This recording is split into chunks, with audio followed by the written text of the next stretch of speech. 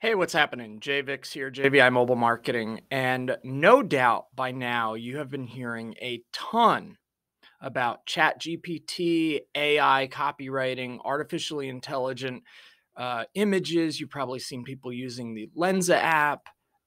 Artificial intelligence and machine learning technologies are pretty different.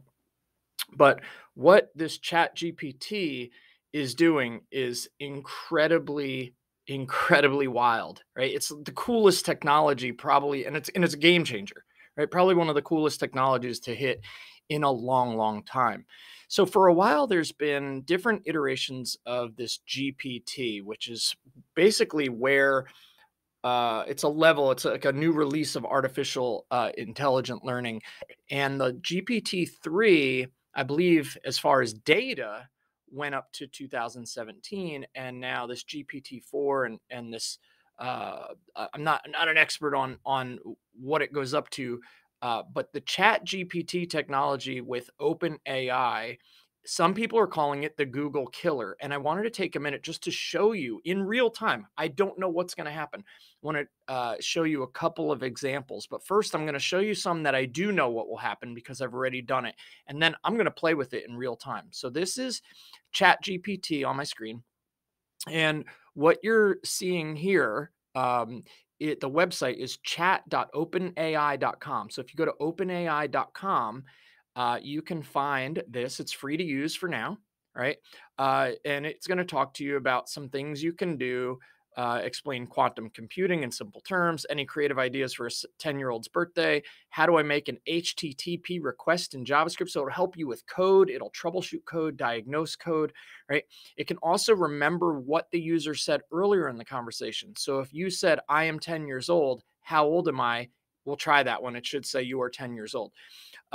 You can provide follow-up corrections. And if you say inappropriate things to it, it will decline, right?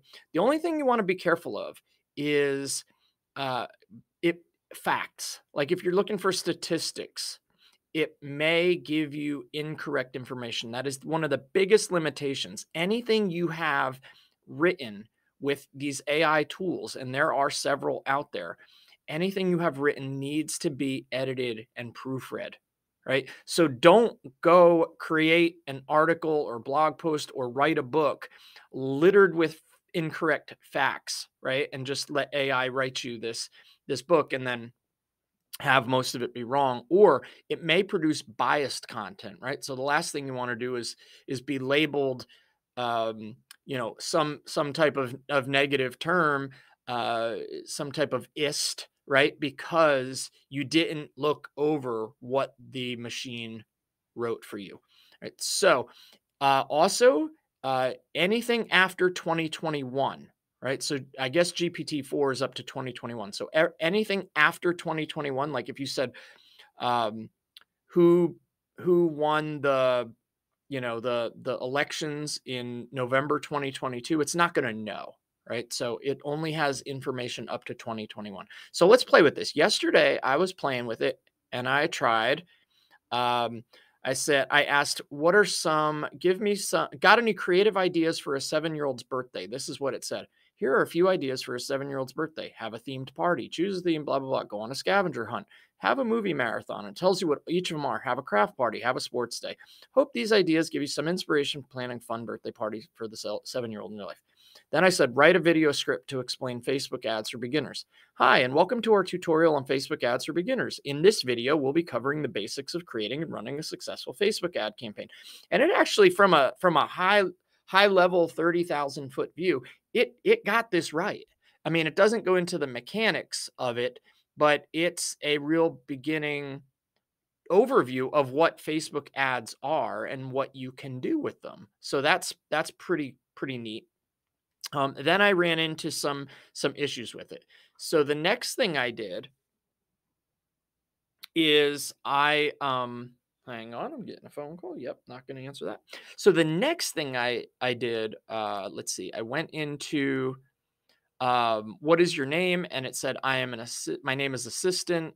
I'm trained by OpenAI, blah, blah, blah. When is your birthday? She doesn't, or he doesn't, it doesn't have a birthday. Can you tell me who the 15th president was? The 15th president was James Buchanan, who served from 1857 to 1861. He was born here and became a member of this, blah, blah, blah, right?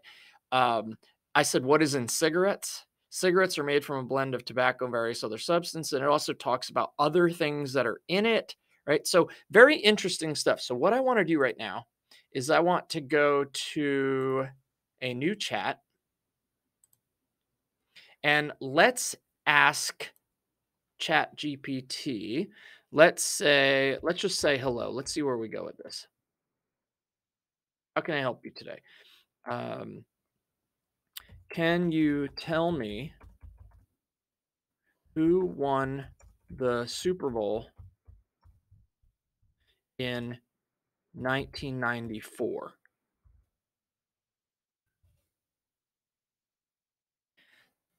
The Dallas Cowboys won it on January 30th, 1994. They beat the Bills 30-13. It was the Cowboys. Okay, so now that's not much different than a Google search, right? So anybody could do a Google search and find out the same information. So let's say, what would you suggest for me to get my wife for an for a trip to Tahiti?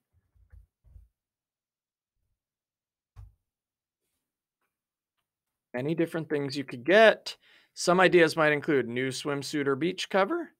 Tahiti's known for its beautiful beaches and crystal clear waters. Beach bag or tote, a stylish. I mean, this is amazing. A book or guidebook about Tahiti, a souvenir or memento from your trip to Tahiti. So it's given me all these ideas to get my wife a gift certificate for spa or massage. I mean, it's just continuing to go in real time. This is wild. This is absolutely wild, right? So what you could do with this, if you want to edit and proofread, what I would suggest is you get a list of questions. If you're a small business owner, right? I would try to find questions that your target audience is asking about your products or services. Just on Google, you can go look up the Google autocomplete suggestions. There's plenty of ways to find out. Answer the Public is one, Topic Mojo is one. You can go and you can find out what people are asking search engines.